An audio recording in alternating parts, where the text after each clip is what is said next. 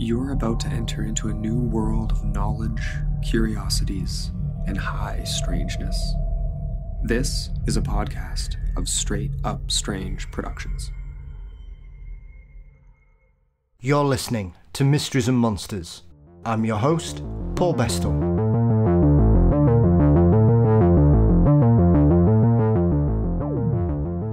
October 1973, in Pascagoula, Mississippi, and two friends who were enjoying a spot of fishing ended up being caught in what has become the most witnessed abduction case in modern history.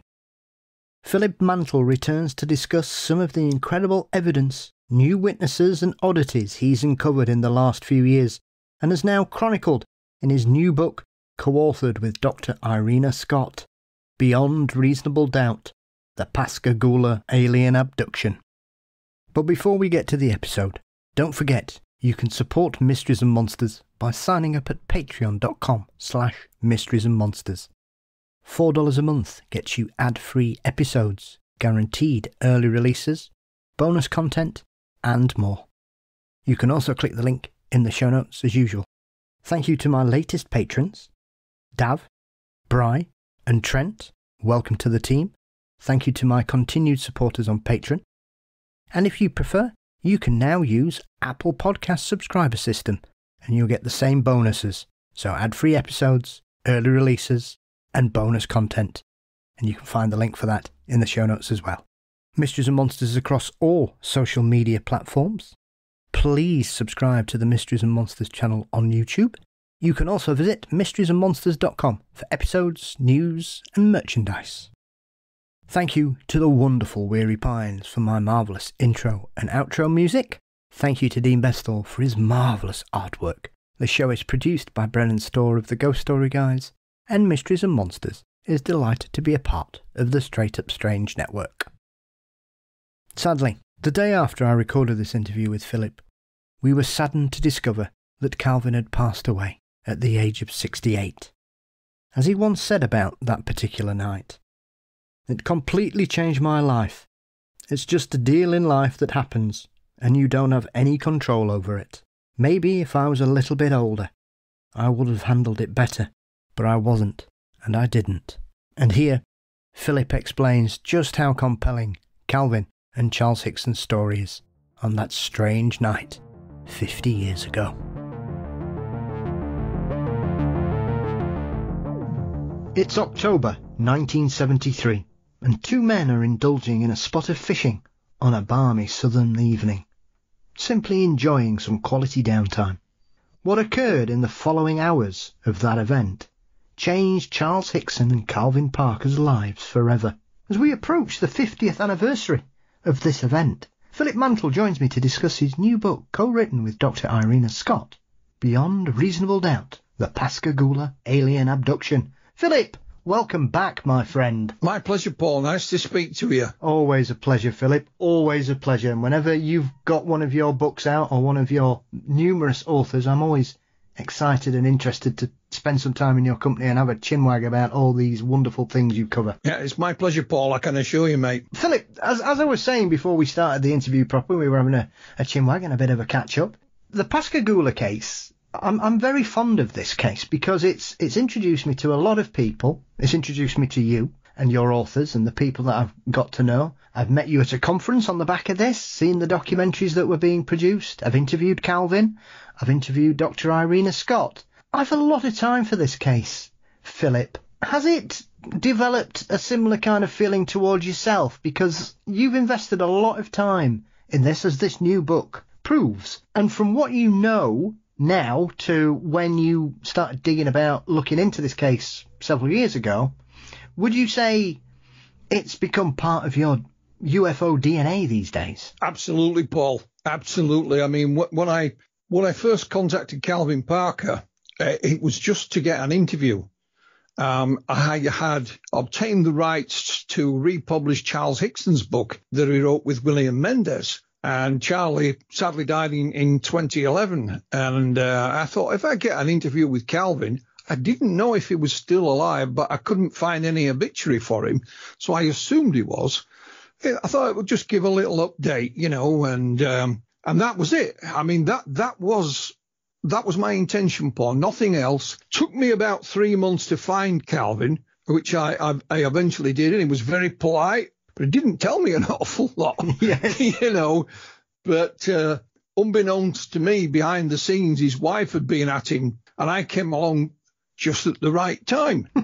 Some people have said I ghost wrote Calvin's books. I didn't. He wrote them himself. I guided him, and when he was writing his first book, he would send me something. I'd say, right, I need to know more about that. Expand on that a bit. I don't know what you mean by this.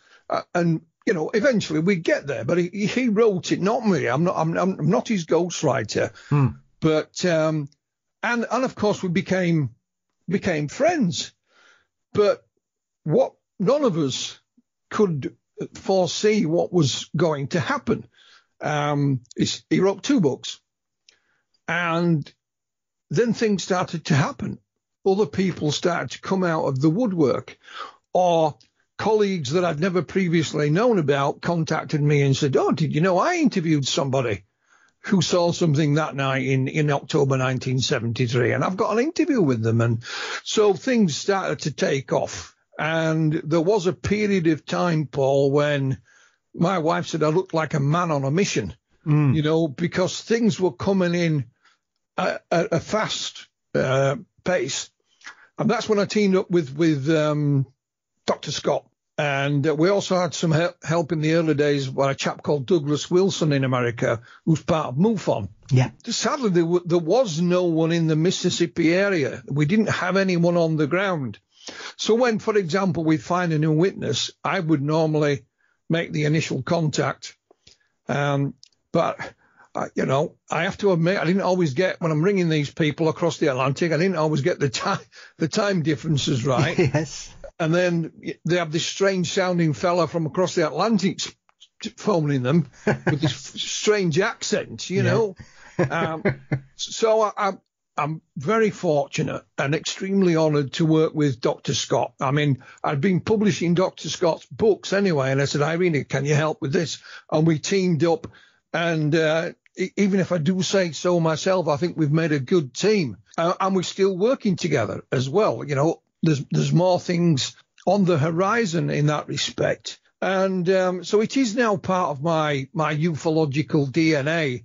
I think about the case probably every day, you know, or some part of it, or some new information.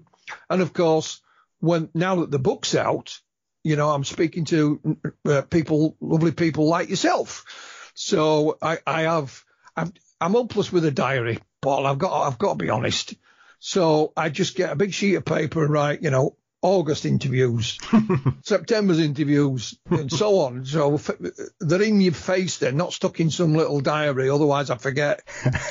And I'm very grateful for them. I'm very grateful indeed. Yeah, I know that feeling, Philip. I have everything in triplicate. I've got a calendar on my wall. I've got a diary, and I've also got a big list. Well, there you go. I've got my wife with the diary. She says, you know, you're speaking to so-and-so tonight. Oh, I forgot about that, you know. And off I go. I think there are 2 things about this case that even now, I think, when I look back, it baffles me a bit. One is I can't understand how this case seemed to just disappear and gather dust for so long, Philip, because obviously, as we'll dive into later, Charles was the main hub of everything that went forward after the event. Calvin took a step back and just didn't want to deal with anything until it sort of pulled him back 45 years later, near enough. Yeah. So I'm perplexed as to why it was allowed to drift away for so long. Well, it's simple, Paul. There was no torchbearer for it. I mean, Charlie Hickson had been the torchbearer, and once he passed away, there was no one else to carry the flag. Mm-hmm. Calvin, as you said, shied away from it completely if he could. In fact, down the years, he would occasionally crop up, usually at Charlie's behest. But if he had his way, he used to say, I wish Charlie would stop talking about it, you know, just forget about it. And but of course he didn't. And that's why, Paul, when I set out to try and find Calvin, There's nobody knew where the hell he was. I contacted some UFO researchers in Mississippi. They had never heard of the case, let alone Calvin Parker's phone number. And they sent me some links online. I thought, I don't need links. I know how to use Google. Yeah. It really annoyed me, I have to be honest. But, I found him in the end. And, things, thankfully, I mean, what Calvin asked me to do, Paul, he'd been ill before I met him. He'd had a stroke. He'd had 2 lots of open heart surgery. But he was fit and able when I met up with him. He wanted to leave a legacy. And the legacy was he wanted to tell his story and find out as much about what happened that night as he could. And we shook hands on it. Not that we've ever met physically, if you know what I mean. And I said to him, I will do whatever I can to help you in any way whatsoever. And I've stuck to that, and I'm still sticking by that. And, the search continues. And, it's been part of my life ever since. Yeah. I mean, so there's that aspect to it. And the other aspect is, when you look at what happened initially and what went on over sort of probably the first 20 years more than anything, Philip, we've got some of the greatest names in ufology dipping in and out of this case. We've got Hynek when it originally happened. You'd got James Harder assisting him. 20 years later, we've got Bud Hopkins doing some hypnotic regression. Yeah. And yet it takes Hickson passing away and this story re-emerging sort of the mid-10s, sort of 10, 15 years ago, Philip, and you tracking down Calvin, who had been essentially living under a pseudonym for that period, so people couldn't find him. I just find it baffling how nobody else stumbled across this case, because I'd heard of it, and I know you read something about it in the mid-80s, I believe, Philip, when we've talked about it before. There was a series of a series magazine, I think it was simply called The Unexplained. You got one once a fortnight, and I think it was in that, but I read about it in a magazine, and it always stuck in my mind, especially the description of the creatures that they encountered. They are totally unique. You cannot find another description like that whatsoever.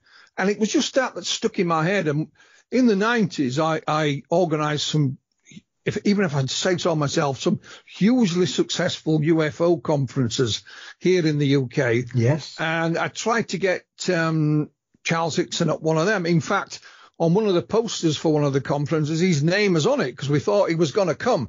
But something went wrong and he didn't make it. And that was it, finished. I didn't have the contact with him. It was someone else. And, the case was dead and buried. It really was. But even now, some people will say, well, what can you learn from a case that's 50 years old? I said, well, why do we still talk about Roswell? That's 70 odd years old. Yeah. Why do we still talk about Kenneth Arnold? That's where it all began, the modern era. Yeah. So you can learn a lot from history. And we have to remember, yes, it's 50 years ago, but there's still people alive who were there and were part of it. It's not like Roswell. As far as I'm aware, none of those that were a witness to anything at Roswell is now alive. It's like the last Tommies from the First World War. Yes, they've all passed. And I said, there's a lot we can learn from history, and if you ignore it at your peril, you really do. And, I didn't know that this case was going to turn out the way it did, but hey ho, there you go. I'd always been in the modern version of me, Philip, before I started this program. I'd kind of pushed abduction cases to the side. I just didn't think there was any value in them. I'll be brutally honest. And then I spoke with Calvin back on episode 38, I think it was. And my conversation with Calvin changed my mind completely. Because, as you've mentioned, here we've got a guy, very normal, afraid of publicity, kept himself to himself, hid away from it, didn't chase it, just wanted to get on with his life, with his childhood sweetheart who he'd been with ever since the events as well. Yep. And overnight, Philip, I went from a load of old nonsense to I've no idea what's going on anymore then. It completely changed my opinion because I was just struck by his sincerity, his honesty, and just so how down to earth he is. Yeah, well, that's, you know, when we decided to write, when he wanted to write his book, he said, I'll do it on one condition. I said, what's that? So you don't change anything in it. And he said, if I spell something wrong or I talk the way I talk, you leave it as it is, because he said, I want people to know me and not just what happened to me. And I think that comes out in the book. You know, this is a guy who had no real formal education, but not stupid by any respects. He's a very smart fella. I did just exactly as he asked, and he is a wonderful man. And he constantly I'll give you an example. Calvin is seriously ill. His mum recently died, and she'd been in a nursing home for some time, couldn't even recognize him now. But every Friday night, Calvin used to take his guitar down to the nursing home and sing songs for all the residents. That is the kind of fella he is. And that speaks volumes for me. And he said, look, Philip, I don't care if anybody believes me or not, you know, but if they call me a liar, they're in trouble. And that's the difference. And he's told me,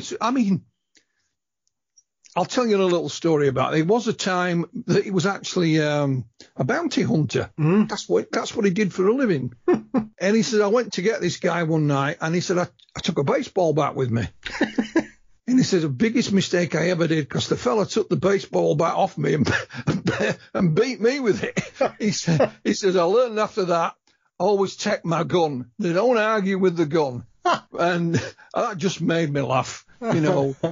It just made me laugh. But that's the kind of fella he was, you know, and still is. I mean, he's still with us.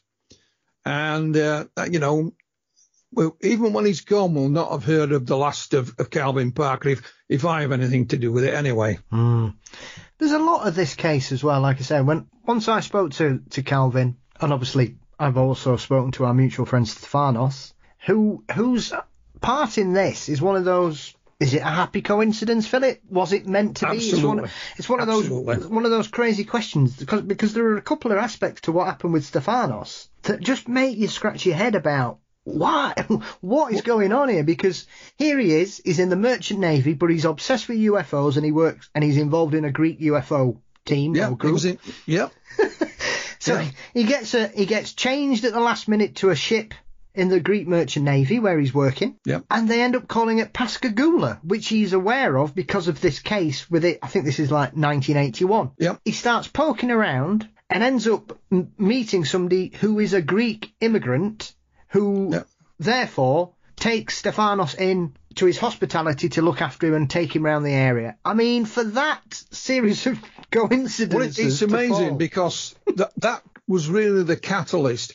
We knew way back in 1973 there were a couple of eyewitnesses that were interviewed then. You know, and we have their record. Stefanos, you know, Greek Merchant Navy, radio operator, UFO researcher, docked in Pascagoula, set off to find Charles Hickson and interview him, which he did. But he went to the police station, and it was them that said, oh, you should speak to Pastor Emmanuel Sigalis. He had a sighting as well. So they gave him his address, and he went and interviewed him. And like you said, showed him around.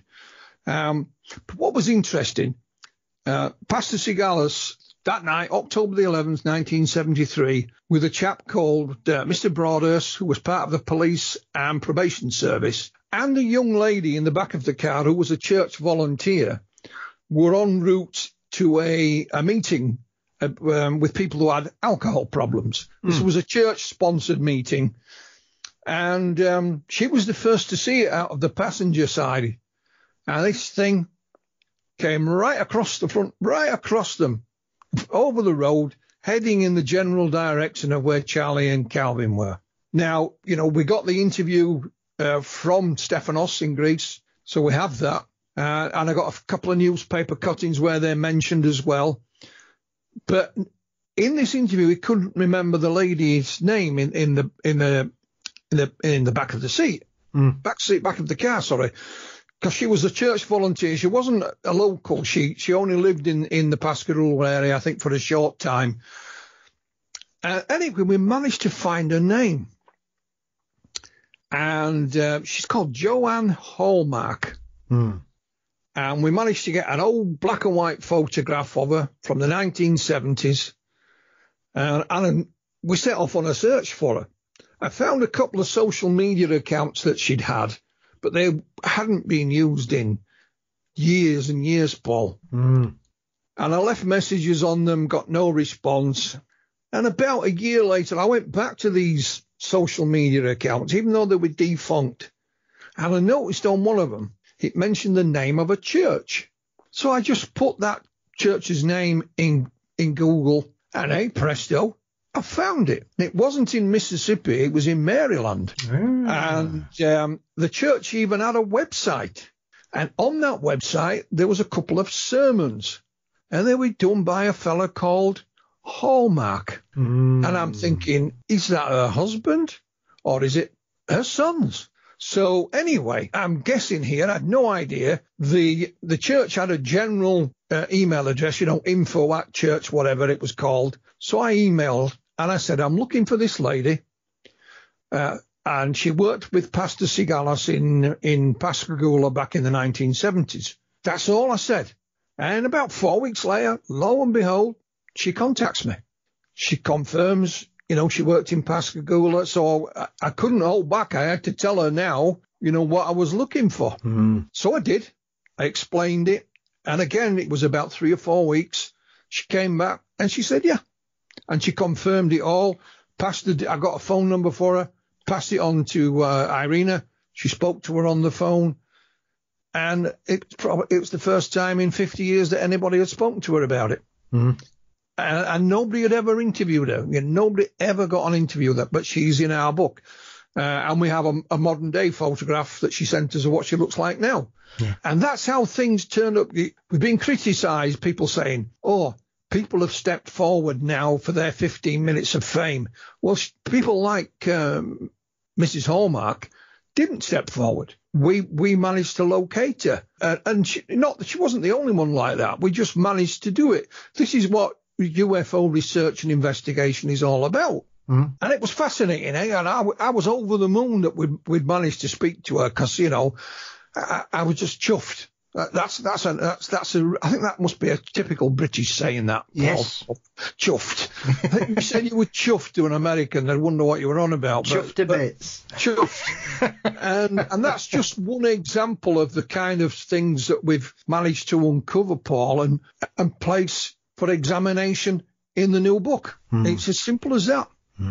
The whole 15-minute of fame excuse never washes with me, Philip, because I see the absolute dog's abuse people get for coming forward with these kind of encounters.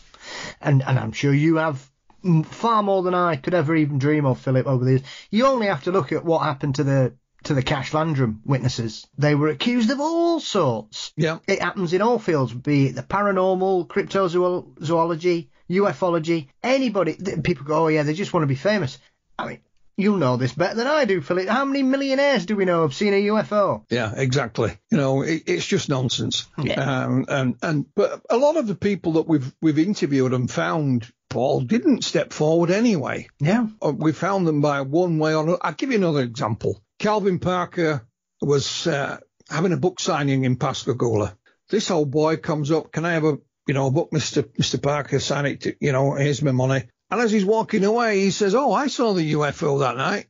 And Calvin thought, well, he's gone now. Luckily, someone was taking photographs. Yeah. And there we have a photograph of this man buying a book. So, again, we use social media for this. And I think it was the library in Pascagoula contacted me and they said, I know who that is. I'll contact him and ask him if he'll speak to you. And he said, yeah. And his name was Mr. Lewis Lee. Now, Mr. Lee was working in the shipyard that night on the other side of the Pascagoula River. He was a crane operator. And he says, Philip, my cab's about 10 or 12 feet off the ground. I got in my cab that night, and he says, I looked out across the river, and I could see this darn thing. He said, I've never seen anything like it in my life. And he said, the only reason I took my eyes off it was because my colleagues down on the ground, they couldn't see it from their vantage point. You're shouting at him, what are you doing, And it's when I looked back, it had gone. So Mr. Lee didn't step forward. We managed to locate him and interviewed him. I spoke to him on the phone, and Irena did too. Sadly, he passed away this year. So we have a memorial for him and others in the book, because my wife was right in a way. Paul, when she said I was like a man on a mission, I felt that when we either found these witnesses or some of them that, did come forward, that we should make every effort to interview them as fast as possible. Because it is 50 years ago, so people are in the late 60s, 70s, even their 80s. And who knows what might happen. And we had an example of that. Calvin Parker was in a local shop on the run into Christmas. And again, a gentleman approached him and he said, "Are you Mr. Parker?" Calvin vaguely knew him. And he said, "Yeah." He says, "I saw the UFO that night, Mr. Parker. I believe you." So Calvin says, "I'll speak to you after Christmas." Okay, great. Sadly, that gentleman never made it through Christmas. Oh. So, although I didn't, make it a big noise about it, it was our intention to interview as many people as we could, as fast as we could, just in case. And like you say, there's 3 memorials in the book. Calvin met Dr. Julius Bosco going back in 1973. And we have a vintage interview with Dr. Bosco in the book, but we managed to track him down. And he was in his 90s, and there was a lot that he couldn't remember. And in fairness to him, he didn't try and make it up. He says, "I can't remember. You'll find that in whatever." But again, he's now passed away. So I'm glad we got to interview him when we did. Well, I think this is the key thing with some of these incidents, because as we were joking before we started, how quickly time flies, because I was convinced I'd spoken to you earlier this year and it's been 18 months. So when we're talking about something like this that's happened 50 years ago, the first thing you have to imagine is, well, obviously, if Charles Hickson was still with us, he'd be into his 90s now. Yeah. A lot of the people, anybody driving, they would be at least 70 now. So this is one of those time-sensitive cases that I think, well, if you, like we've just discussed, if you look at who's come forwards in the 5 or 6 years since you've been digging into this, Philip, and who's still with us, we've already lost several witnesses to the events. Yeah, absolutely. Absolutely. Or people that were involved in one way or another. Absolutely. And it's imperative that I feel that if someone steps forward, I can be a bit, how can I say, stubborn. Yeah. That's just part of my nature. And, but it can work in your advantage and say, look, there's one guy who will not permit us an interview, and it irritates the living daylights out of me. But I can't force him. Yeah. I'm not going to mention any names or anything like that. And I'm saying, look, he knows Calvin. He's met Calvin, because Calvin is extremely ill. You're okay at the moment, but I myself had a near fatal heart attack at the age of 41. Not an old boy. He just came out of the blue. So I said it's imperative that we get what your part of the story documented for posterity, but he won't have it. So whilst it irritates me, there's nothing I can do about it. And I just hope he changes his mind. He knows where I am. And but yeah, so time does fly, mate, and we never know what's around the corner, do we? No, not at all. And I only have to think about your last book last year, Philip, when we were talking about UFO UK landings. Yeah. And you had that incredible story in there about that old guy who wrote about the event from 100 years ago, and just wrote a book for his family, and it somehow ended up getting onto your lap, Philip. That was amazing. I love stuff like that. Absolutely. I mean, the parallels for those kind of things are just there. And, and as you know, Philip, you've been knee deep in this for almost 50 years yourself. Well, let me tell you something now that I've not told anyone else. And it's a little thing that's cropped up. Just a couple of weeks ago, a lady by the name of Chelsea Norton Prince, who runs the Ocean Springs Historical Society in Mississippi. Mm-hmm. It's right by Pascagoula. One of their members, a name by the name of Bethany Fayard, said to her, I know you've got an interest in this thing that happened, with Calvin and what have you. I've got a couple of boxes of letters and papers that used to belong to Charles Hickson. Wow. When he died in 2011, my mum and dad, she says, bought his house. Oh. And all this stuff was in it. And she said, I've just found these in the garage.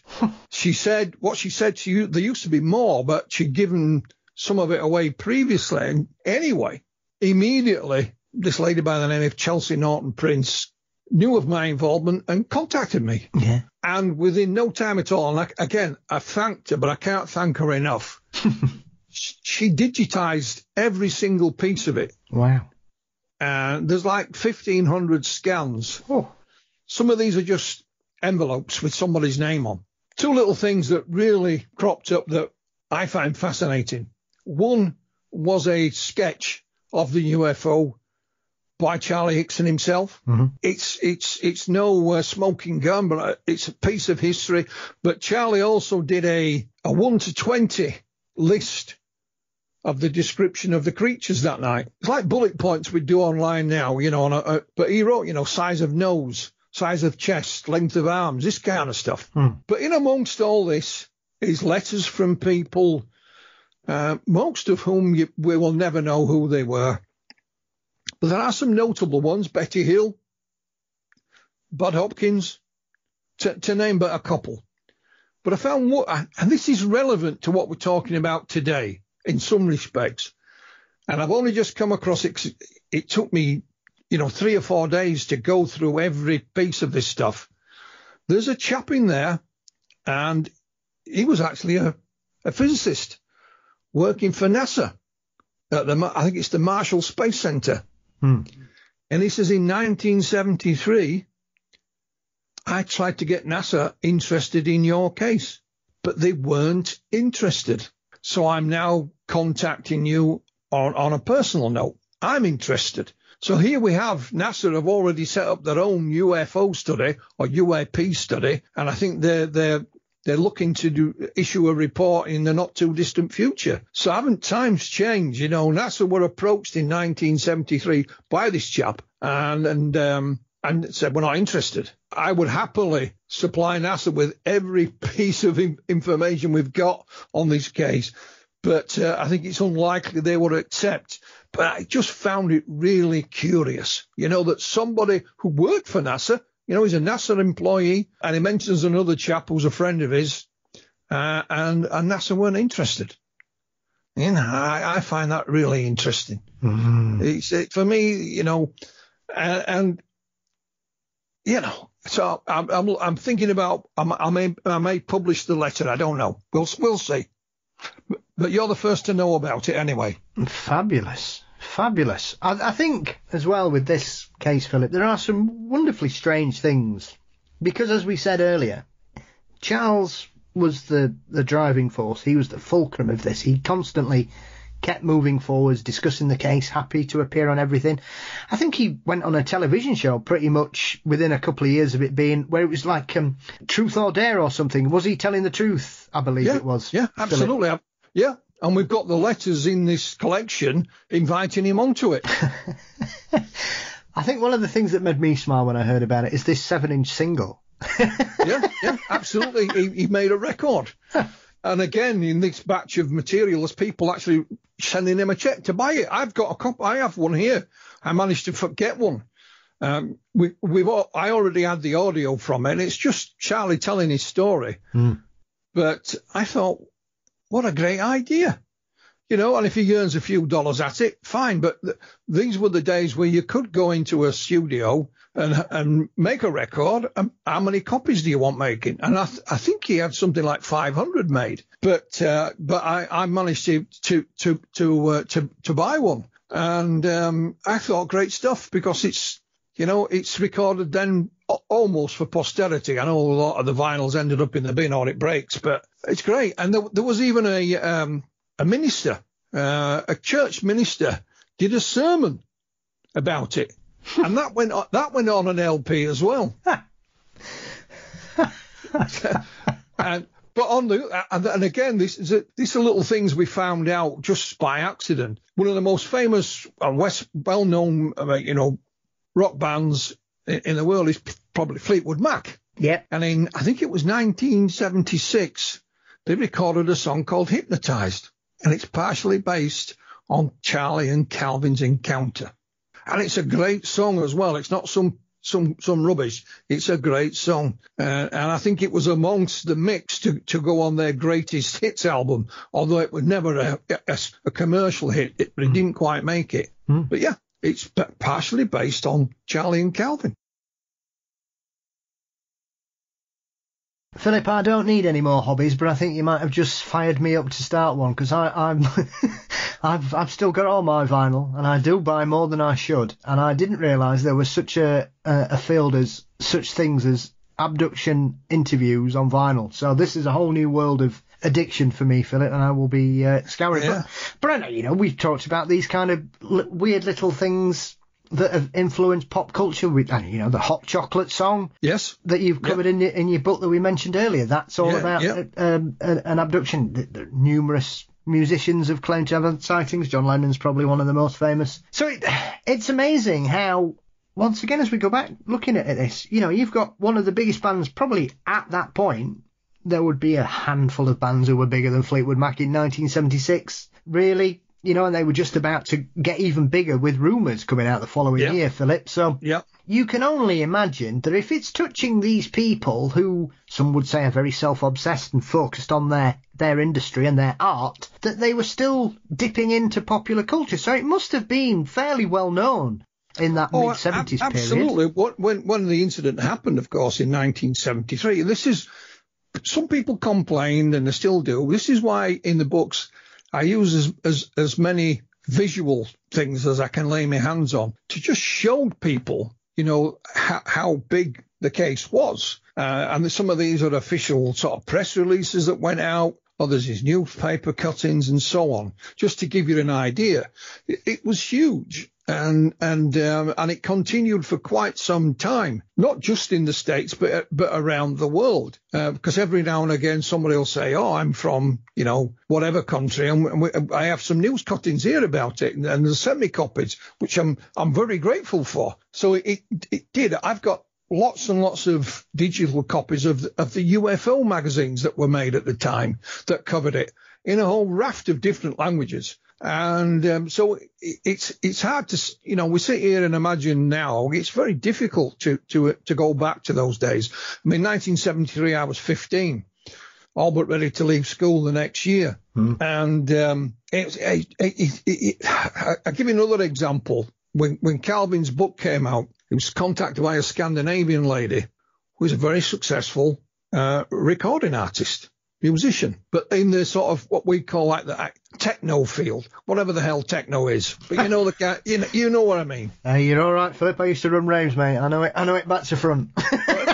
But she did a single about Pascagoula. Wow. And it even has Calvin Parker talking on it, telling him what happened.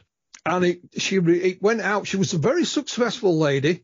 It went out to a lot of the nightclubs and discos across Scandinavia. Yeah. And I tried to imagine myself in a nightclub, with all the accompaniments that it has, the lights and everything, and this techno track coming out, and in the middle of it, there's old Calvin with his southern drawl. And it's amazing. We also found out that in 1976, Italian television made a 2-part TV drama all about it. It's called Extra, and I've got a copy. I got a copy of it on DVD. I have no idea what they're saying. I can't speak a word of Italian. But I said to Calvin, "Did you know anything about this?" No idea whatsoever. Not a clue. Wow. So what else is lying around out there? Like these 2 boxes of material that have turned up these last couple of weeks. There's no smoking gun in it, but there's some interesting little snippets. There really is. Like the letter from the guys who work for NASA. And this is what I've tried to say to people who are looking into older cases, like Roswell, for example. Everybody who was a witness at Roswell, as far as I'm aware, is now deceased. So what you're looking for is things that are in their basement, their attic, their garage, or wherever. because it does happen. I'll give you another example on a funny little story to go with it. A few years back, I was contacted by a fella. In America, they have another online auction site other than eBay. It's got its own name. I can't remember what it's called. But he used to, look for stuff on there. And there was a listing for some official government UFO documents. And I think they were only $50 or something like that. It was a small amount of money. So we bought them. And he went to pick them up. The gentleman who was selling them was one of the Air Force officers who worked on Project Blue Book. And the stuff he was selling were Blue Book files, originals that are not in the National Archives, because he said what we used to do, we used to bring work home. And I says, he brought some of this stuff home and he never took it back. And he says, if you want, I've got a couple more boxes. And I said to this fella, let's just publish them as they are. That was me getting it out to a bigger, just publish it as they are. An introduction about, the story of how you found them, who you got them from, and we'll just that's it.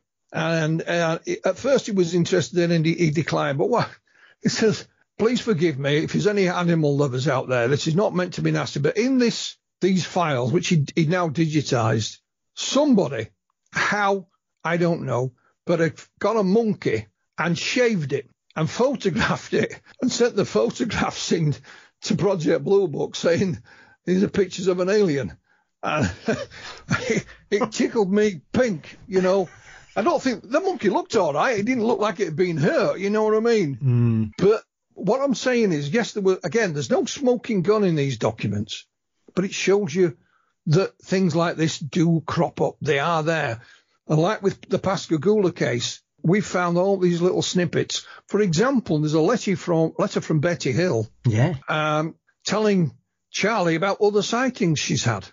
I never met Betty, but I did correspond with her myself. So what I did, I just sent these letters on to Kathleen Marden, who's Betty's niece, of course, and she's thanked me for them. But fascinating little insights. So what else may turn up tomorrow? Who knows, Paul? Who knows? Well, it just shows you as well, Philip, because it's very easy to look at some of these cases in the past, as we've mentioned, and you think about other aspects and other famous cases like the Socorro incident and Kecksburg and Flatwoods and things like that, and the Phoenix Lights once again. It's back in the news this week for some reason because the Kurt Russell stories hit the headlines again, which I find very odd. Yeah. That this story about Kurt Russell keeps surprising people, because I've seen him talk about this on British television recently. I have. Yeah, I have. Which was not, because I don't think anybody was expecting that, because he was on the One Show promoting Guardians. Was he Guardians of the Galaxy? Or yeah, something like that. Or the Hateful Eight. He was doing a film promo anyway. And at the same time,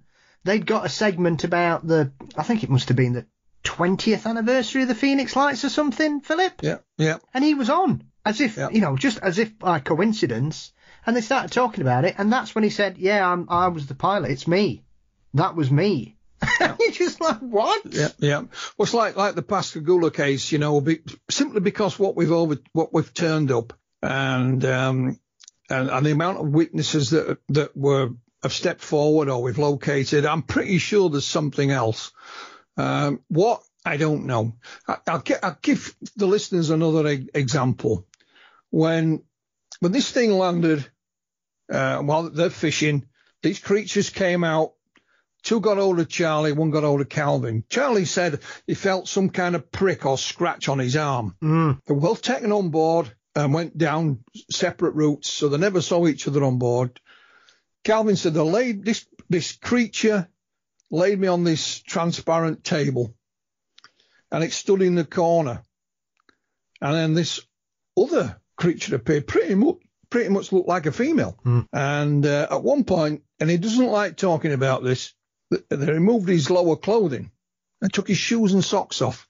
And he says, they stuck something in my foot and it hurt. And there's a lot more to the story to that. So when I first teamed up with Calvin, I said, right, what photographs or documents do you have? He said, I don't have any, because we were in Hurricane Katrina. The house was under 10 or 12 feet of water. We lost everything. Okay. So my job, while Calvin was writing the book, was to hunt down documents, newspaper cuttings, photographs, the lot. And that's what I set out to do. So my first port of call was the Centre for UFO Studies, set up by Hynek. Of course, Hynek was on site within 2 days of this thing happening. And QFOS sent me their file on it, PDF file. In the middle of this file is a one-page typewritten document. And it's dated October the 13th, so it's 2 days later. And you can tell it's typewritten because they've typed the wrong date and they've gone over it. Yes. You know, you couldn't delete it in those days. I used to use a typewriter. The document subtitled Puncture Wounds. And it describes Charlie and Calvin stripping down to their underwear and being given the once-over. And it said that Charlie Hickson had a mark on his inner forearm and Calvin Parker had a mark on the underside of his foot. Bear in mind, both gentlemen had reported feeling these marks, but it then went on to say, and there's photographs. Well, there were no photographs. There was just this document, which was intriguing. A good while later, I can't remember, it's a year or 2 years later, the same chap that had sent me this from QFOS emailed me out of the blue, said, Philip, I've been rooting through some files, not about Pascagoula, but I came across these. I'm sure you've already got them, but I thought I'd send them anyway. And lo and behold, it's the photographs mentioned in that document. And there you have Charlie Hickson's inner forearm with these marks on it and Calvin Parker's foot with these marks underneath his foot. So here we have the witnesses themselves saying, I felt a prick in my arm. Calvin felt something in his foot. We have a document written about it. And then we have the photographs. And that's all in the book. And I was stunned. I mean, when you take any element of that on its own, it doesn't really amount to much, Paul. But when you put all three pieces of the puzzle together, for me, it's a compelling piece of evidence that whatever happened that night, there was a physical component to it, and it left its marks on the two men involved, Charlie and Calvin. And you might not agree with me, but it's all there. You can see how it all came about. You can read the document. You can view the photographs and reach your own conclusion. You know, it is as simple as that. But that's how research works, because I have pestered anybody and everybody involved. Oh, have you got anything on Pascagoula? And I can hear them saying, "Oh, I help, he's here again." You know, but you know, so long as you're polite, then I'd be grateful when somebody does. It might only be a newspaper cutting, you know, thank them for it and just leave them with the message. If you find anything else, please let me know. And it is as simple as that. And it's worked time and time again. And I find that piece of evidence quite compelling. Others may disagree, which is fine. I have no problem with that. I mean, there are so many aspects of this that show that when the event happened, people took them very, very seriously, Philip. Regardless of what people have liked to poo-poo it and say it was nonsense, like a hypnagogic dream state that Charlie had, and therefore he was able, within 2 hours of this event happening and then being picked up by the police, that he was able to convince Calvin of the story, which is one of the explanations I've seen, which is from the usual candidate of that period, Philip, and we'll not bother wasting any more time discussing that person and their methods. But clearly the authorities thought there was something going on, because why did they take them to Kessler Air Force Base if they didn't? Well, exactly. I mean, Charlie and Calvin, after the incident had finished, I mean, they were scared out of their wits, especially Calvin. Charlie had been in the army before and had been in the Korean War and had been in some quite heavy battles. So he got more of a life experience than you know, this tough young fella had. And they decided not to speak to anyone. Now, Calvin, bearing in mind, he's getting married in November. And that was one of the reasons he didn't want the story getting out. He thought, my father-in-law won't let me marry her. You know, he'd bought a brand new car, which they were driving. He was driving that night. When they returned to the car, the passenger side window shattered and fell out, and it wouldn't start. It took about 20 attempts to start it. So as they're heading home, Charlie had a change of heart. He says, no, son, we have to tell somebody. What if these things come back and do this to somebody else? What if it's an invasion? So they pull in at a little shop that's got a payphone. They have no money for the payphone. You know, they're literally trying to put their hands down the seats in the car, and Calvin says it's a new car. There's no money falling down in between the seats. Anyway, so Charlie phones Keesler Air Force Base, which is nearby, and they said, we're not in the UFO business anymore. Ring your local authorities. So that's exactly what they do. And law enforcement says, where are you? Right, stay there.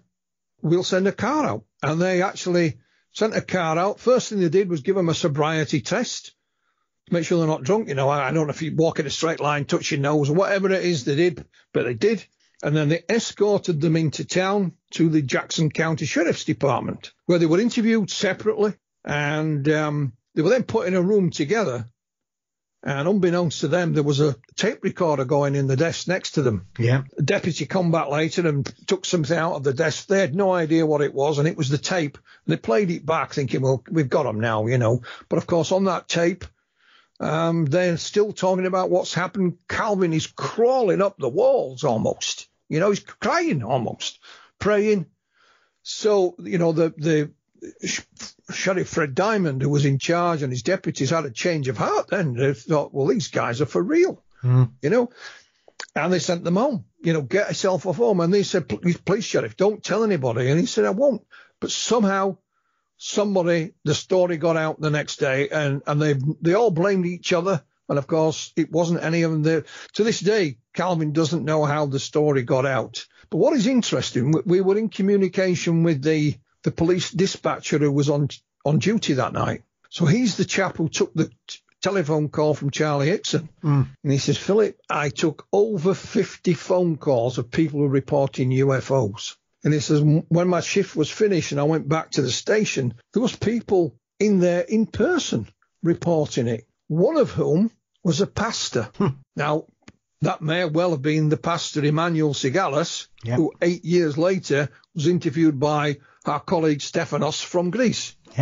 You know, so it'll give you some idea. 2 days after, Sheriff Fred Diamond had his own sighting, you know, and we have a vintage radio interview with Fred Diamond, the sheriff, the following morning. So this is October the 12th.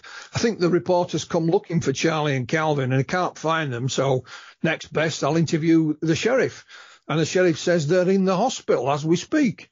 And they were checked over. Everything was all right. And somebody said, what about radiation? Oh, we can't do that. You'll have to go to Keesler Air Force Base. So that's where they were taken.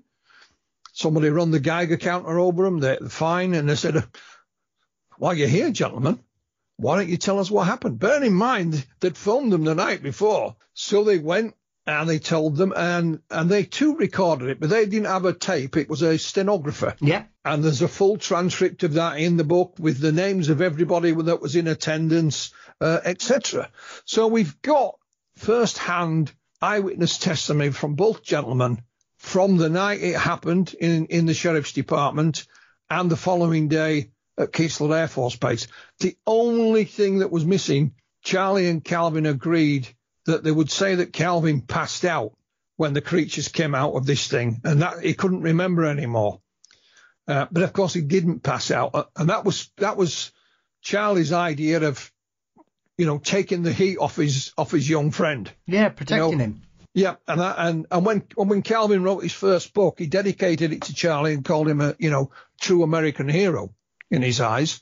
And that, you know, and he stuck to that story until he published his first book with me. And then he told it in full for the first time. It just shows you that we've got these tantalising pieces of evidence. We've got so much stuff that proves that these two chaps were not the only people here. Obviously, one of the biggest surprises, I would imagine, Philip, is obviously what happened when Calvin had been on television in 2018 and the news channel put the interview up on YouTube, I believe, and somebody left a comment saying, my mum and dad were on the other bank. Yeah. I know what happened, which is the Blairs. And this is one of those strange stories where, now you can correct me if I'm wrong, Philip, they just thought something strange had happened and didn't think much of it. Mr. Blair became seriously ill and then told his wife what had actually happened, and she began to remember that it wasn't odd. It's similar to that. Yeah, I mean, Calvin was interviewed. They did a little minute and somebody put it on YouTube. And one of the comments, as you rightly said, my mum and dad were on the opposite side of the river that night, and they too saw the UFO. And this learnt me a very valuable lesson, because there were lots of comments underneath, but it's now taught me to go through them, no matter how long it takes. Yes. And of course, this person used their real name, and I managed to find her on social media. I explained who I was, and could I speak to her mum and dad? And that was Mr. and Mrs. Blair, Jerry and Maria. And I remember speaking to them, and I know Maria said to me right from the start, Paul, she said, we saw the blue lights over the other side of the river. We were there because my husband was going out on a boat, and the chief was late, the captain were waiting for him. I think they supplied the oil rigs out in the Gulf, that kind of thing. So he was going to be gone a few days. Yeah. And we're waiting, he's grumpy. And we see these blue lights flying around, and it looked like it was lost or it was looking for something. And then they decided to go and put their stuff on the boat anyway. The chief hadn't arrived yet, and there was a huge splash in the water next to her. She looks down, and she says, there's a grey man in the water. And he went under and didn't come back up. And Mr. Blair said he saw the lights and things like that. But that was about it. He didn't really want to talk about it. But she did say to me, she says, I've often thought if something might have happened to me and Jerry, like happened to Charlie and Calvin. She had some vague memories of seeing something, almost as if she's seeing it out of her peripheral vision and can't quite make it out. But there was something there. And of course, she went on a local news thing herself with Jerry and mentioned this. And Jerry took ill. He was very ill. Yeah. And he said, he started to tell her, look, we were abducted that night. This is what happened. And even though he was very ill, Maria was mad as hell at him. And he was literally in the hospital, Paul, about to have a pacemaker put in. Yeah. And I've got one myself. Absolutely. And it was it's not a major operation, but he was really ill. Yeah. And he insisted on speaking to me from the hospital. And I did. I spoke to him. And then Maria said to him, right, start talking. And she filmed a small piece of him on her mobile phone. Yeah. And he's literally sat on the bed in the hospital. I think he's still got a couple of stickers on him when he's had an ECG. Yeah. And then he came out of the operation okay, but he was still gravely ill. And to his dying breath, Paul, he tried to tell Maria what had happened. And they were there on the opposite side of the river that night. But their two daughters knew only that they'd seen these blue lights. That's all they knew. He never told anyone, not even his daughters, certainly not Maria. And she said, why didn't you tell me? So I was just trying to protect you. I didn't want people thinking we're crazy. Yeah.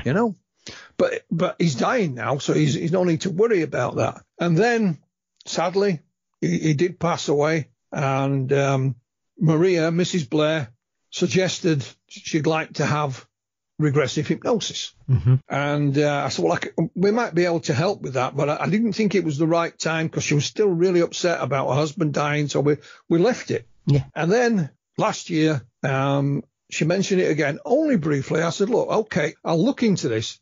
There's no guarantees. And I contacted a few hypnotherapists in the sort of general area, one step forward and said, yeah, I can do this.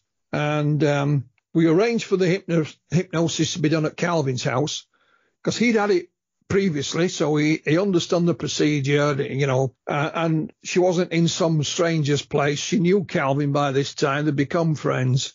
But the hypnotherapist knew nothing about the subject. We didn't tell her a thing. All we told her was the date, the time, the location. Mm-hmm. So she put Maria under aggressive hypnosis, and I hired a cameraman to film it professionally as well.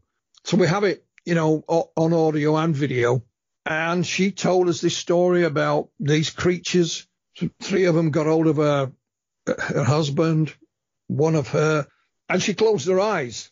And this is the bit she talked about that she can remember. It's not out of her peripheral vision. She's actually got her eyes closed. And she just opens them a touch, and she can see little bits and pieces. And she said they harvested her eggs. They were interested in DNA. And she said they were doing it so they could walk among us and not be recognised. That's what she said. It's all. There's a full transcript of it in the book. along with some, still photographs from the video. And again, make of it what you will. If I didn't publish it, somebody would say, well, what are you hiding? Yeah. So it is there, and it is what it is, And then a few weeks later, we used this. Again, I shouldn't laugh, but on part of the video, when Mrs. Blair starts talking about this, you see the look on the face of the hypnotherapist, because she had no idea what was coming, Yeah. And so a few weeks later, we used the same hypnotherapist, same location, but this time with Calvin. Bearing in mind, he'd already been under hypnosis before, so he knew, And I gave the hypnotherapist a couple of questions to ask. One of which was, before anything happens, Calvin is stood on the pier, an old wreck, with his fishing rod, and he's lying in the water. It's dark. Just ask him to describe what he can see in front of him. So she did. And he said, well, I can see this boat going out, because it's a huge river. It goes out to sea, still shipbuilding on it today. This is what I must remind people of. This is not an out-of-the-way bayou in Mississippi somewhere. It's right next to Highway 90, which has a huge road bridge going right over the river. So he said, I can see the bridge, and right at the very end, a little throwaway comment, he says, oh, and I can see two figures on the other side of the river. Now, I asked the question in the book, and I don't know, were those two figures Mr. and Mrs. Blair, or was it somebody else? I don't know, And again, we have the full transcript of that hypnosis session in the book. And again, make of it what you will. I asked Calvin, for example, I said, the hypnosis help you? He said, I don't need hypnosis, Philip. I can remember it all anyway. But we filmed it, so we have it for posterity as well. He says it clarified one or two little things for him, but nothing in any great detail. And we were on the Unexplained with Howard Hughes on Talk TV. Yes. The other Sunday. Mm-hmm. And Howard got a telephone interview with Mrs. Blair. She doesn't have access to a computer. And Howard's now put the whole show up on YouTube and on the podcast, so you can listen to the audio. Yeah. And he has the full half-hour interview on the podcast. He couldn't play a half hour of it on the TV, and he kindly sent me a copy. And in it, she's retelling the story, that we already know. But she said she'd like to undergo hypnosis again. I don't know if that'll happen or not, but it's certainly not scared her. She was quite emotional during it and afterwards. But it is what it is. Some people say regression taps into your fantasies and things like that. They may well be right. Others say, no, if you use it properly, it's a useful tool. And again, like all the other evidence that we have, it's in the book. You decide for yourself. I mean, when I spoke to Irena at the beginning of last year, Philip, the thing that intrigued me about her latest book was this sonic boom. When you look at it in isolation, you just think, well, yeah, that's a bit odd. But then when you look at it and think, hang on a minute, what was going on in Mississippi at that time? All of a sudden, there's yet another strand to this case. It's remarkable how so many things keep popping up, Philip. Yeah, well, again, for those that are not aware, Irena's from Ohio. She still lives there now. She still lives on the family farm. Yeah. But on October the 11th, 1973, the date of the Parker and Hickson encounter, she was away from home. She was studying for her PhD. Yeah. And her mother phoned her. I think 600 miles away was their home. And she says, there's been this huge explosion, this sonic boom. And her mum even said it shattered one of the little windows in the barn. Yeah. Whether that's true or not, I don't know. But that's what she said. And she says it's astonishing. So as Irena became, a scientist, she is, she's retired now. She's an academic. A few years down the line, she decided to look into this sonic boom. And she worked with seismologists, contacted, everybody and his dog to see if she could find a cause of it, a location. It went halfway across America, Paul. Yeah. And there's newspaper accounts of it. Again, this is all featured in the new book. And she could not find a rational explanation for it, a cause of it. And she's confident that it is the second loudest noise ever recorded on Earth, because she goes through how certain things that make a sonic boom, for example, a jet aircraft at a reasonable altitude, and I've heard the sonic boom. Yes. You can hear it in a radius of about 2 miles. Yeah. That's all. The higher the altitude these aircraft are at, it doesn't go as far because the atmosphere is thinner. This thing went halfway across the United States, same night as the Parker and Hickson encounter. And not only that, Paul, and again, we've had a bit of criticism about this.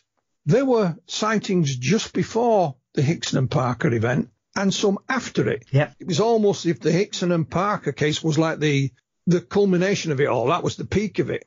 And there was a whole rash of sightings across the United States. There is a publication that came out a couple of years later, or a few years later, and it's called, the 1973, the Year of the Humanoids. Yeah. And just so happens, here's a hint for a new book coming on October the 1st. Kevin Randall, I'll be publishing it, and it is called 1973, the Year of UFO Sightings, abductions and landings. And it tells the story of the other things that happened in 1973. So, like we said, through popular culture, things happened. But in the UFO field, other things were happening at the time and just before and just after, and in the surrounding area as well. So some people have said, well, that's not relevant. Well, I tend to disagree. If you look at this as a criminal case, and somebody's been burgled, for example, you say, well, anything elsewhere? Is there a pattern? Did they go and rob somebody else's house in the next town or whatever? That's how. And again, we have some of this, and we've published it, and you make up your own mind. Well, I don't see how it's not relevant, Philip, like you say, because going back to the Phoenix Light, prime example, everybody focuses on the main sighting over Phoenix during that evening.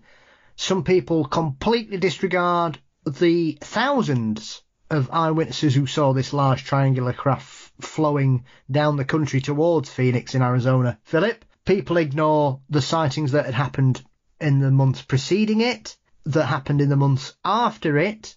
I don't see how that can't be relevant. If there's something going on, you need to look for patterns and evidence and information. And if there was stuff going on, this is the other aspect of all this as well, is it wasn't just happening in the sky, was it? There was stuff being seen in the river. Well, that's right. I think it was November the 6th. So it's like 3 weeks later in Pascagoula, same river, just a bit further out, so it's a little bit deeper. 3 little fishing boats, 3 little skiffs, go out with their nets one night, and they see this thing under the water. And it lights up, and it's circular. It's about 30 feet in diameter. It's segmented. They said a bit like the old-fashioned parachutes that had segments in. They got so close, Paul, they could hit it with their oar, and it went plunk. The lights went out. They appeared somewhere else, and they played cat and mouse with it for half an hour or so. They then went in person to the Coast Guard station and reported it. The Coast Guard sent a boat out. They saw it. And they hit it, and it also went plonk.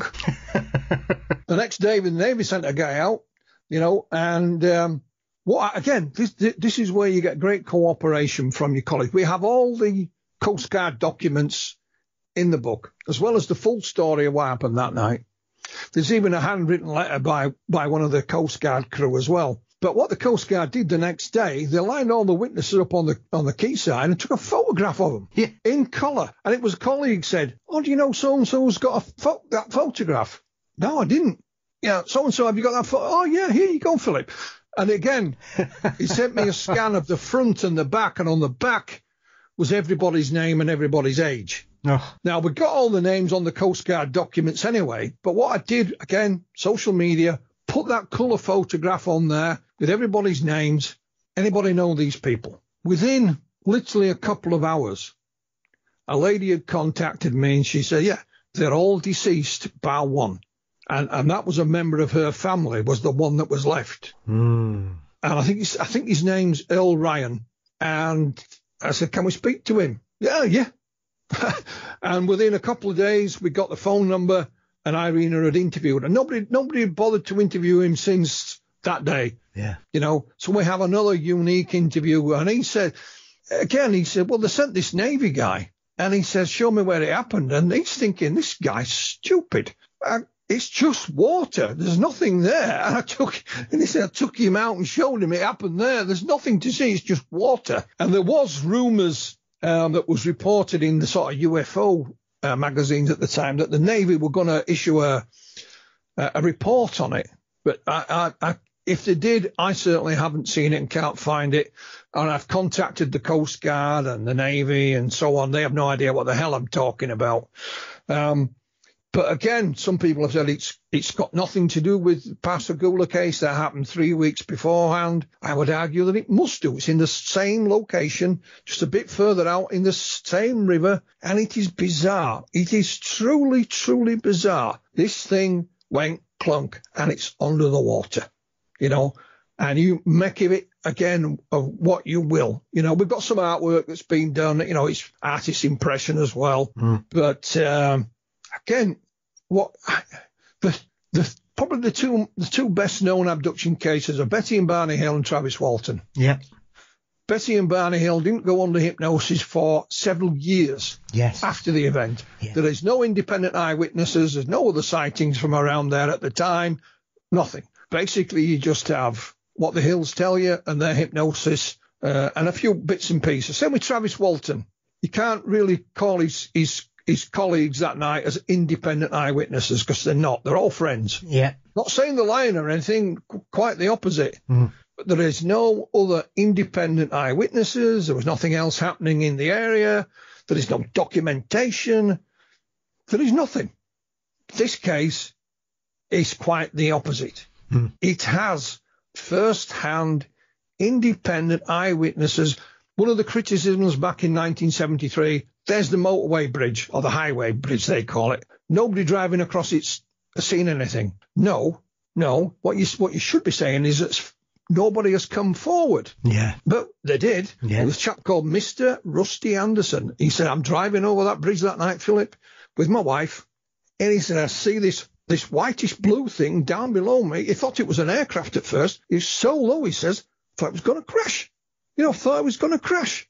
And I think it was either the next day or the day after he went to visit a relative who lived down by the river. And they said, hey, never guess what I saw the other night. Well, of course he did, because he'd seen it. Now, just so everybody is aware, we are also making, as we speak, it's done, a new documentary featuring a lot of what we've been talking about tonight. Mr. Anderson was one of the witnesses that's been interviewed for it. And he put on Facebook just a little thing, just being interviewed for a documentary. And on Facebook, they get comments underneath it. And there was a lady there and she said, oh, I saw that thing that night. Again, read the comments. I've already learnt my lesson. So I contacted her and she's called Pamela Rayleigh Eves. And she was putting her son to bed that night. And she goes to close the curtains. What does she see out in the distance? This blue thing. Mrs. Eves, it's Rusty's, Mr. Anderson's cousin. Yeah. And neither of them knew of each other's sightings because their names are totally different. She's married, of course, got a different name. So even family members weren't talking about it, Paul, And again, these half-wits who say she wanted 15 minutes of fame, it was one line on a Facebook posting. That's not looking for 15 minutes of fame. And had I not read it, she would have probably never said anything about it to anyone ever. But she granted us with an interview. And that's just another one of the many individuals that are in the book. Yeah. I mean, this is the thing about this case, Philip, that makes it so remarkable is that everybody involved who saw something was just doing normal things. They weren't out there looking for UFOs. They weren't obsessed with UFOs. They weren't alien crazy. These were normal people driving, fishing, putting their kids to bed, walking. Yeah, absolutely. Working. Nobody was looking for anything odd. And they all experienced something that's changed their life. Well, you've got to remember with Calvin Parker, he didn't live in that area. He didn't know it. He lived a couple of 100 miles away. Yeah. And he got engaged to his wife-to-be, Waynette, and he was working 3 or 4 jobs. She never saw him. And their family had grown up with the Hicksons. And it was Calvin's dad. I said, why don't you ring Charlie? He's a foreman at the shipyard. He might be able to get you a job. So he did. He rang him. Yeah, I'll get you a job. So the idea was Calvin would board and lodge at Charlie's Monday to Friday, pay him, a few dollars, then go home on a weekend. Yeah. Great. His first day at work was Thursday, October the 11th, 1973. He says, I got hired, fired, and abducted in the same day. And that's true. That's exactly what happened. So Calvin didn't know the area. When they were driving out to the fishing spot that night, it was Charlie who was giving directions. Calvin was driving, but he had no idea where he was going. Because somebody said, well, just recently, it could have been some kind of mind control experiment. Well, how the hell did they know they were going to be there that night? They only decided on the way home from work, that they go fishing. Both of them love fishing. Calvin to this day loves his fishing. Yeah. So how could they know they were there?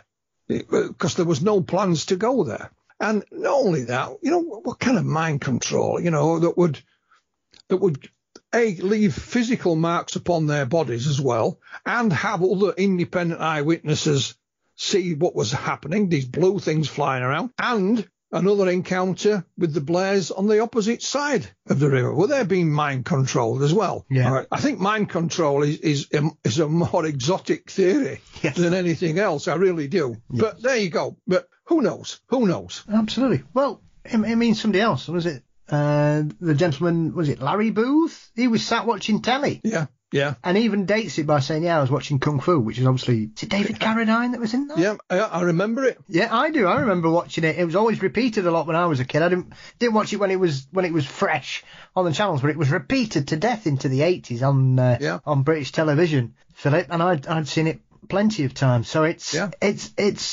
these things that just pop up, because he was interviewed within a week or so of that happening, and did an interview. Yeah, he did television, he said it just went out, and there it was.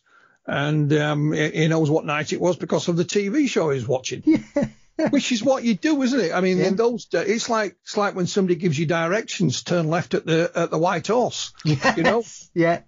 You know where you'll be going because of certain signposts. One signposts in those days was what is watching on TV that night, Yeah. And a lot of these other witnesses, some people have said, well, how do they know it happened on that date? And I said, well, did they write it in the diary? I said, don't be stupid. What happened was they saw Charlie and Calvin in the news, either the day after or a couple of days later, and then put 2 and 2 together and said, that was the same night. That was the same night as we saw that thing over there. And let's be honest, it doesn't take a lot of doing. It wasn't as if somebody was on the local news every other week claiming to be abducted by aliens. It was a one-off event that hit the news. So, but like I say, Larry was one of those that stepped forward pretty soon. And again, just start watching TV. Yeah. Well, he makes me chuckle because he thought, that's a bit strange, that's a bit peculiar. Then he saw everything on the news and thought, oh no. And then he got worried. Yeah, I mean, we have another lady in the book. I won't mention her name, but she is mentioned in her name in full. Yeah. And there is a period of missing time with her. And I said to her, have you ever thought about exploring that missing time? And she says, not on your life. And that was it, end of story. And I don't blame her, to be honest. She says, no, I'm content to remember what I remember. Yeah. And that's it. And that's fair enough. Yeah.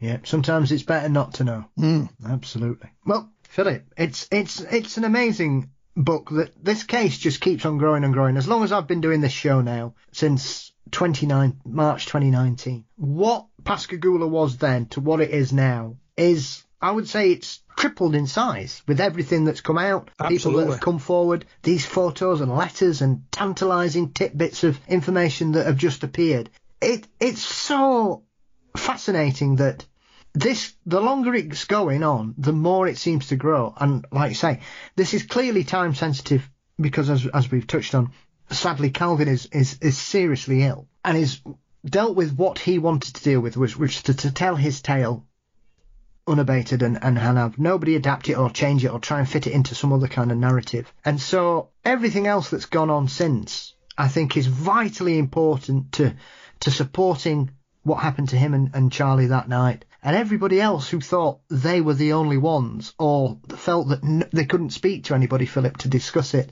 Yeah. It just shows the power of hard work, dedication and a dogged determination to track people down, Philip. And there's not many better than you that can pull a tail out of somebody across the Atlantic at 3 a.m. Well, it's not just me. Yeah. Full credit to my colleague, Dr Irena Scott. Yes. I could have possibly done it without her. It was just have taken a lot longer. Yeah. But we've even if I do say so myself, we've made a good team, and it shows you what you can do when two like-minded people work together. I'm just a coal miner's son from a small town outside of Wakefield in West Yorkshire. Yeah. And if you'd have told me when I left school that the day would come that I would write a book with a bona fide PhD, an academic, a scientist, I would have laughed in your face. Yes. But there you go. That's life. It is. There is something to say for our similar upbringings. Philip, as I also grew up in a pit village. Yeah. And if you'd have said to me 45 years ago, do you know you'll be sat chatting to people talking about Bigfoot, I'd have laughed in your face then. Yeah, so, absolutely. Never be surprised about what's around the corner. Well, it's an incredible piece of work that you've pulled together, like you say, with Dr. Scott helping you ably from the other side of the Atlantic. You've obviously got incredible illustrations from Jason Cleves, another one of our mutual friends. Yeah. Fantastic cover showing those wonderfully creepy creatures that they encountered. Where on earth can everybody track the book down, Philip, get a hold of the copy, any other versions of it, and anything else you've got coming out from Flying Disc Press, sir? Yeah, I mean, I'm not being big-headed, but I think this is a significant publication. And we're not bothered about the commercial side of it. This is me trying to cement Calvin's legacy, as I promised I would do, and he knows that, and I will continue to do. And I know, the current economic climate, what we've done with this book, there's 2 postings of it on Amazon. So, on Amazon, you can pretty much buy it from anywhere in the world, almost. Yeah. So one posting on Amazon, you will see the book paperback in a 9x6-inch format. So that's the smallest format and the cheapest. Yeah. You'll then, on another part of Amazon, you'll see the same paperback, but larger, 10x8. Obviously, it costs a bit more. Then there is a hardback, which is even bigger and is my favourite. It's 11¼ inches by 8. It's a huge, great tome. It's also available on a Kindle and an audiobook. So hopefully there is something there for everyone's wallet. That's the best we can do. We've kept it to as a minimum as prices that we can. And all I would say is if you're only going to buy one UFO book this year, possibly you might consider that this is the one. There's a lot of blood, sweat and tears gone into it, and we think it's a significant addition to the UFO literature. We may be wrong, but there you go. And like I say, there's other things coming. We have the documentary based on our research coming later this year. There is also, just for a different audience, a graphic novel available. And it's called UFO, The Closest Encounters. It's published by Moonstone Books in America. And it's also The Forbidden Planet. So you can buy it online in the UK as well. Yeah. I think in the UK it's about £8.50 plus postage. I don't know what the American version is, $13 something or other. Yeah. But it's, again, illustrated by Jason Cleves, written by Martin Powell. There's pieces from me and Calvin and a researcher called Brent Rains. But it's taking this story to a different audience. And that is available as well. So, hopefully you'll find something there that suits you. I don't know when the documentary is coming out or where it will be available, but as soon as I do know, Paul, I'll let everybody know. Fabulous. So, Philip, what else is coming down the pipeline before I let you return to the rest of your evening, sir? Well, we've got a whole raft of books for later this year and next year as well. I mean, I have a full slate for next year. I can't take on any more. And some of these will be UFOs. There'll be a couple of paranormal books in the mix as well. And hopefully, something for everyone. Some of these will be first-time authors. Some will be authors that have written a number of books. And what I aim to do next year, again with the Pascagoula case, we talked about hypnosis tonight. Well, there's been several hypnosis sessions down the decades. Yes. And we've published them in different books. So what I'm going to do next year is bring all of those into one publication. So it'll be a lot of transcripts of hypnosis sessions, but it will maybe one just for the collectors. But it'll be all there in one work. So, if that's something you're interested in, you don't have to buy all 4 or 5 books. It will all be there in one publication. Mm-hmm. And we've even had our first sniff at somebody interested in a documentary in it. Whether that pans out and gets any further remains to be seen. But that'll be a book that I'm doing just on my own. So that'll be next year sometime. Excellent. And who knows what might crop up between now and then, Paul? Oh, you never. The one thing about this subject is, Philip, you never know what's around the corner. You don't, mate. You don't at all. Fabulous. Well, listen, I'll put links to everything in the show notes as always. Thank you as always, Philip, for your time and your trouble and your support with my show. The amount of times you've helped me out over the 4 years of doing this is uncalculable. So I just want to thank you for your consistent and kind support, both through your other authors and yourself, for your time and the opportunities you give me to speak to some of the people under your label and working out the book company. So I wish you the very best, and no doubt we shall speak soon, Philip. Thank you very much, Paul. Great pleasure, mate.